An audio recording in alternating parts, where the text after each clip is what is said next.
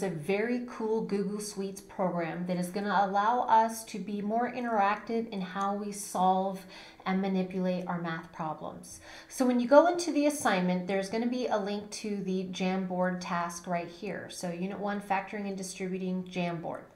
So when you click on that link, it's going to take you to, it's going to open up the file, and for you, you're going to be a viewer. You are not going to be able to edit any of these frames that we have here until you make your own copy. I have it in protected mode to make sure that every student who logs in isn't editing my original template. So what you need to do, don't go up to the top right where it says view only and request edit access. That's not going to work. So the most effective way to get your own version that you'll be able to edit is up where it says share. There are the 3 menu options for more actions, the 3 dots. Click on that, and then you'll be given the option to make a copy, just like if it was a Google Doc.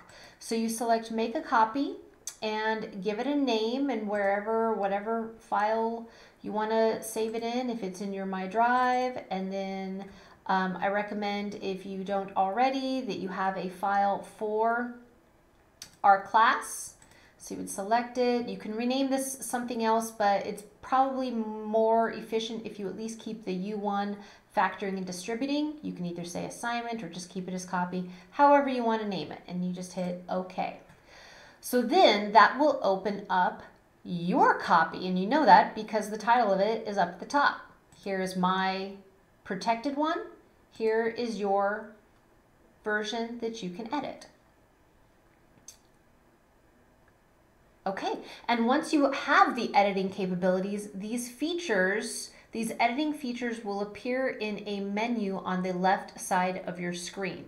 So at the top is a pen feature where you can select the color and even the thickness or style of the pen if you want to do manual writing. If you make a mistake, here's the eraser feature.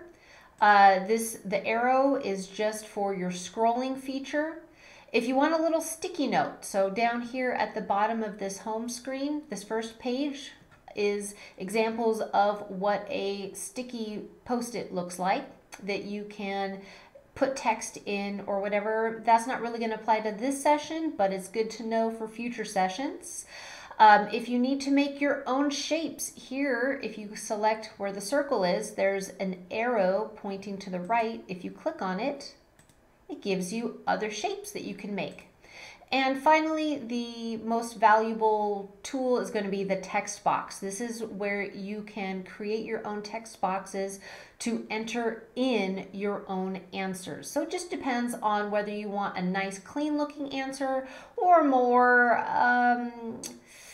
rough sketched answer by using the pen. So generally I would maybe recommend this marker because it's a little more robust as far as the shape goes. Don't use something that's too soft and hard to see as far as colors go. So on each one of these Jamboards you're going to have instructions, information. It's really important that you read all of these. They're not too wordy. And then up at the top middle of your screen, there are your frame bars where you can arrow from one frame to the next.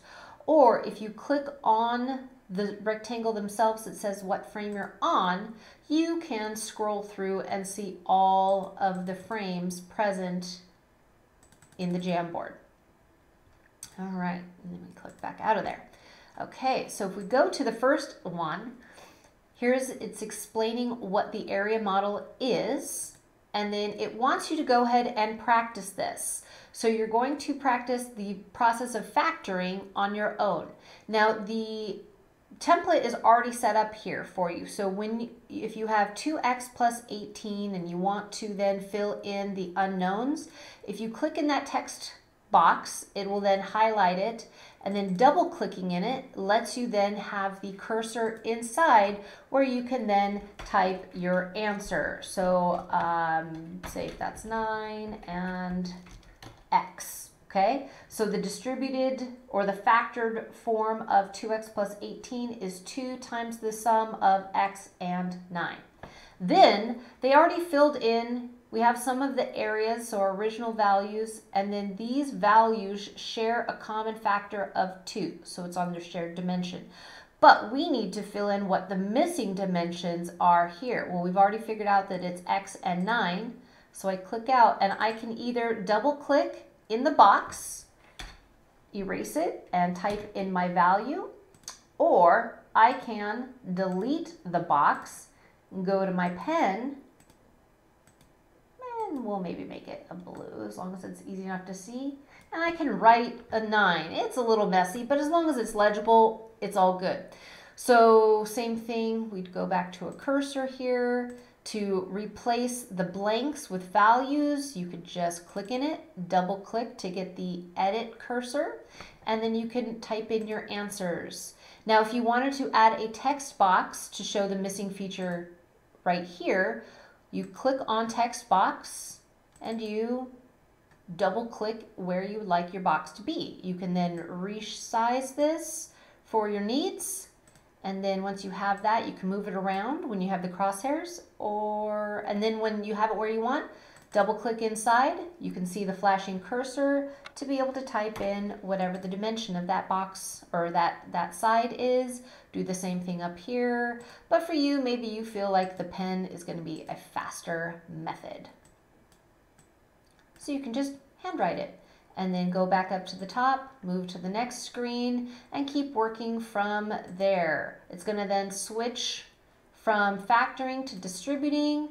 Again, you just click when you want to edit the text and use the pen feature to fill in wherever you would like. And that's Jamboard in a nutshell.